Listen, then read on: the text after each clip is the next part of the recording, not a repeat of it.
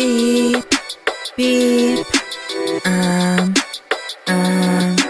beep, beep,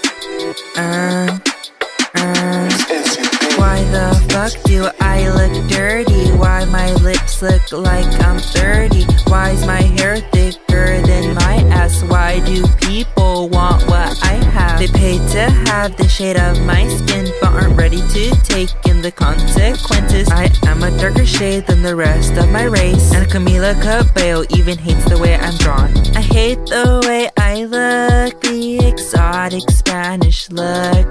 They say that if I hate it, then I am basically racist. They glamorize my jeans, but they don't compliment me.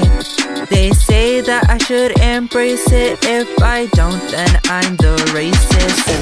Why the fuck do I look Asian? Why's my skin always the hated? Why am I hairy like Bigfoot? Why do white people hate how I look? In TV, dark Hispanics are bad, and my nose curves down so I look Arabic, and my vision is blurry from our stupid genes. Why am I complaining? What is wrong with me? I hate the way I look, the exotic Spanish look.